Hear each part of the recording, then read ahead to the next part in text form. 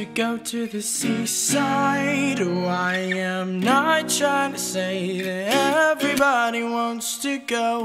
I fell in love on the seaside as I handle my charm with diamond sleight of hand. We've been here, family now, since 1964. Bought it off my uncle 23 years ago, and I was fortunate that he stayed with me and gave me his 34 years of experience of cooking fish and chips.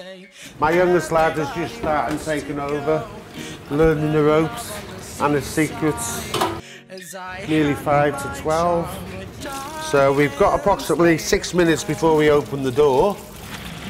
It's important to work to your clock, especially in the summer season.